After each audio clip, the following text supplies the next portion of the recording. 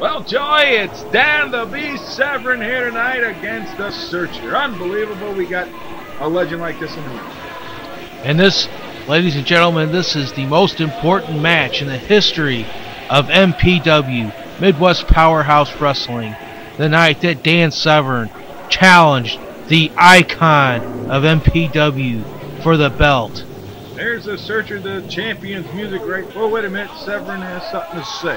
Oh, great.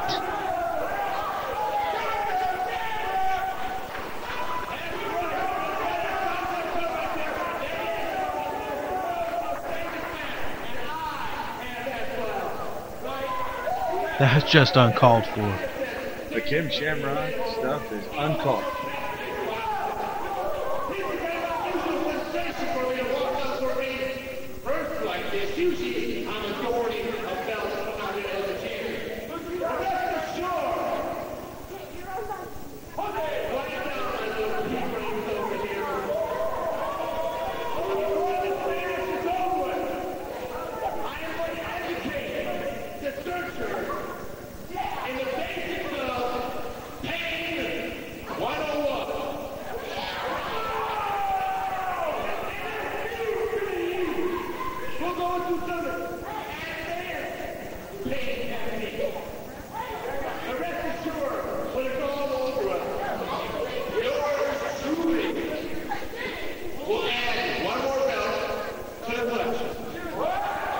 Well, that concludes the oral seminar for the evening. Unbelievable the things Mr. Severn said about it. Well, let's see if he can back him up.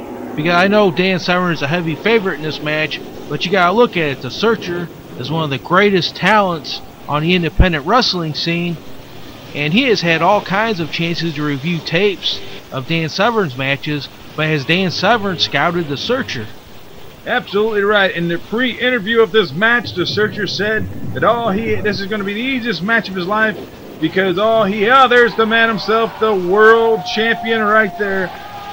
He looks like a beast right there. But he said that all he had to do was go to his local Blockbuster and study Dan's fighting style because he had been in so many of the UFCs. And you know, the Searcher has a background in shoot fighting himself. Not only a great professional wrestling and martial arts background, but he's also a cage fighter, and not everyone knows that. Dan Severn's got the submission style. Searcher also can wrestle that kind of style when he has to. Absolutely. I got like electricity, almost like it's a monster movie, like two behemoth monsters are about to meet in the center of the city to see who's the toughest monster. This undoubtedly is the most important match in the history of MPW. This is the night that the Dan Severn, the two-time NWA World Champion, UFC Super Fight Champion, all around two-time Super Fight Champion, two-time UFC Champion, and one-time Super Fight Champion. You know, this guy he's a UFC Hall of Famer. He should be in the Professional Wrestling Hall of Fame.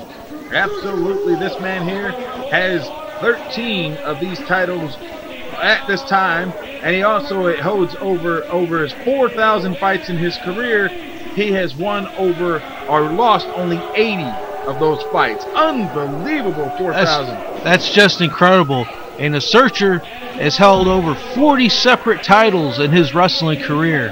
Not to mention his accolades in martial arts, shoot fighting, cage fighting, this and that. But we're going to see two great submission style, ultimate fighting style athletes, two great shooters. You know, I don't know if Mr. Severn realizes, he probably does not know this, but as you saw right there, Mr. Severn probably just got his first glimpse of how agile the big man is and how quick he is with his feet. I mean, I think that's going to play a very major role in this match tonight because Dan Severn's walking in here, the man that doesn't have all the facts. He doesn't know his opponent like the Searcher knows Dan Severn. If Dan Severn takes his opponent too lightly tonight, there could be a major upset. Absolutely.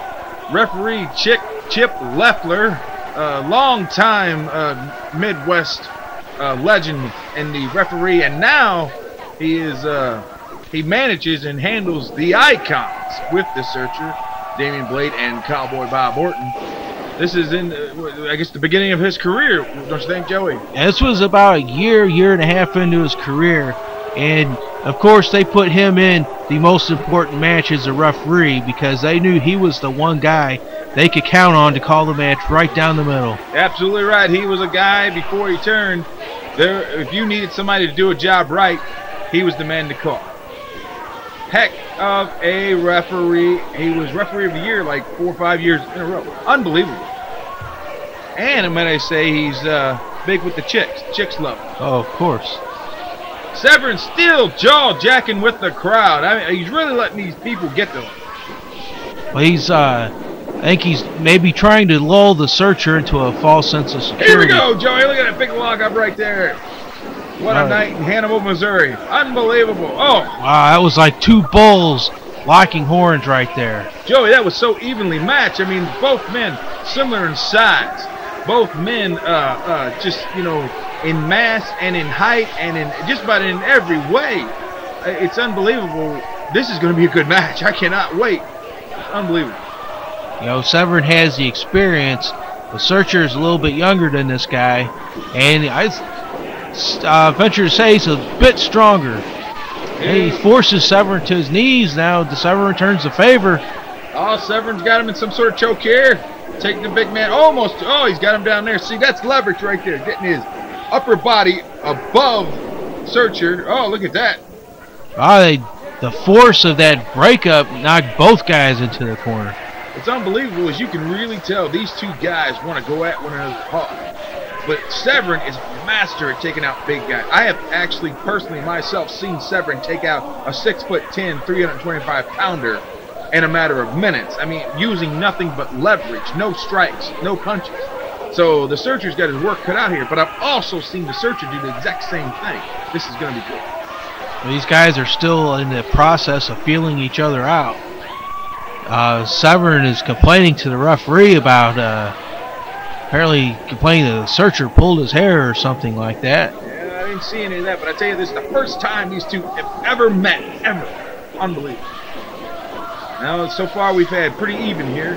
Another big lockup from Searcher. Did you see that? Dan Severn stepped to the back and the Searcher in the corner. Look at him rolling back and forth, Joey. Wow, it's like neither man can get a clear-cut advantage. Wait a minute here. He's got him back in the corner. The Searcher's going to allow it.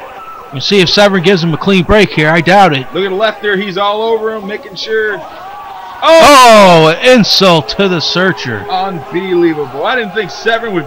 But you know what? That's mind games. He's been in the game long enough. He knows that he's not in there to be the nice guy. Severn knows he's not in there to be the fans' hero. Severn's in there to win a title, and he's going to get inside the Searcher's head. Oh, listen to the crowd, Joey. Listen to it. The crowd heavily behind the Searcher right now. It's awfully loud in here. A lot of people here in beautiful Hannibal, Missouri.